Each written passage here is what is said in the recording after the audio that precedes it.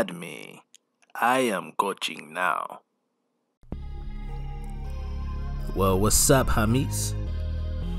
Episode 5, Dallas MavsMyLeague. We coming to you live from my PlayStation 4. Before this episode, we're going to take a look around the league, though. Check out the power rankings, league leaders, little stuff like that. Just kind of let y'all know what's happening, around the rest of the league. Because, we're not the only team in the league. That's the only team you're going to see other than whoever we play that night. I didn't really pay that much attention. I think the Lakers are number 1. I could be wrong. I wasn't really paying attention when I was scrolling through. Looking at some of the stat leaders, and Porzingis, his defense, man. Like, we lead the league in shot blocks, right? Blocks per game is about to come up. But he affects so much more than that. Like, there's the passing lanes that you don't think he can get to. He's there, The shots you don't think he can affect, he's there. And then I can combine that with what Kleber does, with what Cauley Stein does, even, to a lesser extent defensively what Powell does. But, man, our size is really paying off dividends. We made, like I said, some changes to the starting lineup. I moved Hardaway up, moved Cauley Stein in there. We've been slowly taking minutes away from Powell. Cauley Stein's just playing really, really good. And we've kind of gone away from Courtney Lee, but we'll come back to that. He's a good on-ball defender and may be our best pure shooter as far as his three-point rating goes. But we got a game plan the Lakers, which means stopping AD and LeBron. My thought is, I think I'm going to put, of course, Finney-Smith on LeBron. And we're just going to force the rest of the Lakers to beat us, which does include Anthony Davis, because I think we can defend Anthony Davis better than we can defend LeBron. Like, there's no real player who can defend LeBron. But I think if we can get the ball out of his hands more than he wants the ball out of his hands. Like, LeBron wants the ball in his hands so he can dictate and he can pick and choose, who's doing what to you. We just want to kind of control that and then defend Davis straight up. So we're going to see if this works out for us.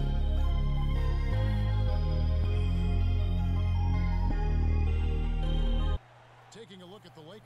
They hold the first place spot in the conference, just right where they want to be. They've got momentum. No one knew quite what to make of entering the season, but as the years gone on, it's become clear. The jump ball. And now the Lakers starting group. I got to get better at those. So we wanted to start by, locking up LeBron. First thing he does is dunk on us. Like, all right. And then we responded by hitting a bunch of threes. Like, this would be a theme of the night. Spoiler alert. We hit a lot of threes. Here I had a layup, but 3, I don't know how your math is, but 3 is more than 2. This right here, I thought that was a shot, but AD just kind of came out of nowhere, man. Like, that's another dude. That's wild, man.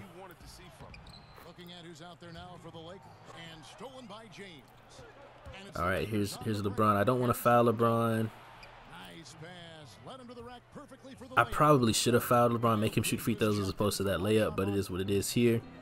Some floppy action, trying to get good shots. Curry open is a great shot.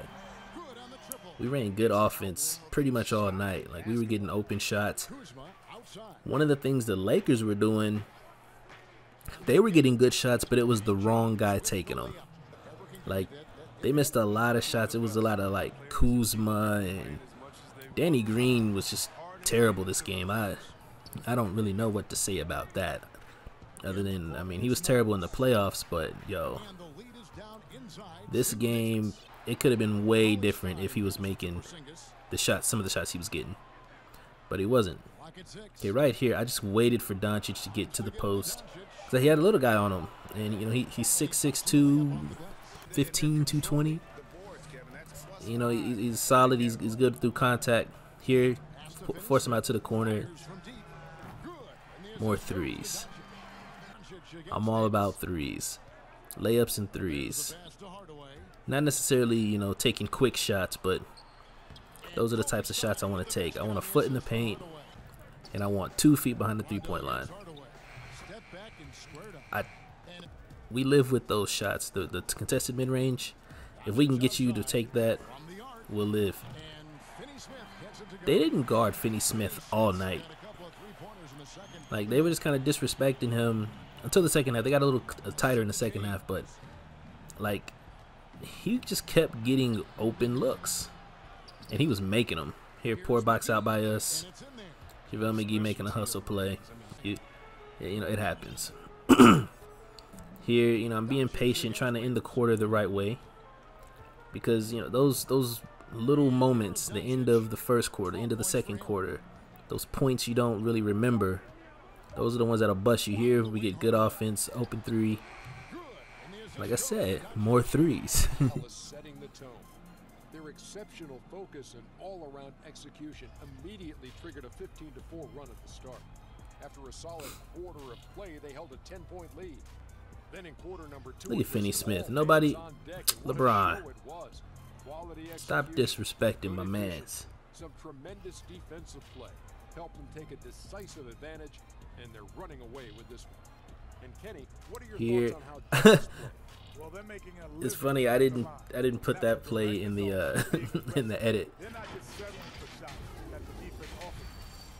Once again, I'll probably just keep mentioning it. Doncic does not have 12 assists at halftime. That's just some kind of glitch with the game where it shows the top performer for the home team with way more assists than they have.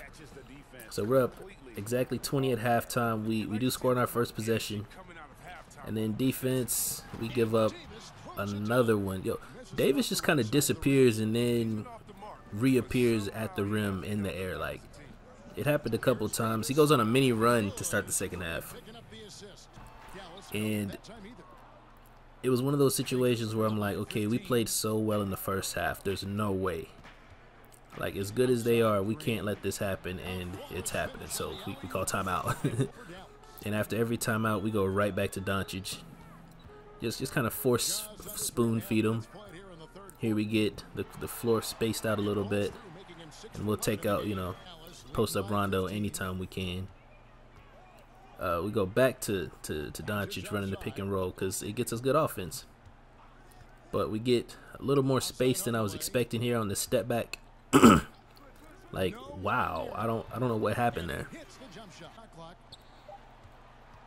Here LeBron just gets a layup. Like, it's like we didn't want to touch him. I wanted to be real physical with LeBron. I'd rather LeBron shoot 10 free throws than 2 layups, honestly. Here, just good offense. Just good offense. Lots of open shots. Lots of making open shots. Here, I'm going to get it out again to Porzingis. That young man had himself a night. If he can stay healthy, we're going to have a good season. I mean, I can see us winning 55 to 60 games. Maybe even more than that, depending on, you know, what kind of trade we make. So we will be making some moves. We got a lot of contracts on this team I do not like. And we need more perimeter D. Like, we just do. We can never have enough defense. Oh yeah, this one, you know, another one of those where he just keeps moving and dunking on LeBron and Rondo at the same time, bro. Oh man, this was just, couldn't figure out what was going on, but Rondo open 3. We'll kind of live. Here we're trying to double team, and we don't get there fast enough, and it results in some poor play on the backside. Fast break time, push the ball, pull up. Let's do it. Let's do it. You know, threes. We're at home. We're on a roll. We're up 18.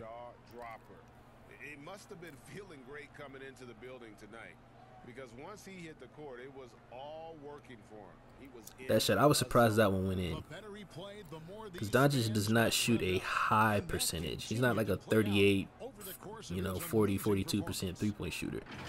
is because he takes bad ones. With me, he'll probably be, you know, closer to 40. But here, this was the dagger of the night. Doncic with another 3. I immediately went to subbing out the starters and putting in the bench guys. Doncic, you know, led us in scoring, 14 assists. Finney Smith had himself a night. Ironically, we were pretty balanced. We hit a lot of 3s, but it was just a constant barrage. And the offensive game plan since that Portland loss has really been to push the tempo, shoot the 3, and when in doubt, you know, when things are looking bleak, we're just gonna give the ball to Doncic and high pick and roll, pick and pop, go to work. You know, we'll claw our way out the trenches that way. All right. So yeah, that's pretty much gonna be it for the video. Guys, hit that like button, hit the sub button, you know, blow up the comments. Let's grow the channel. I want to produce more content more often, and I've been doing that now. I'm gonna get a consistent schedule for y'all. So that's it for this video. Keep tuning in. Thank y'all, and y'all have a good one.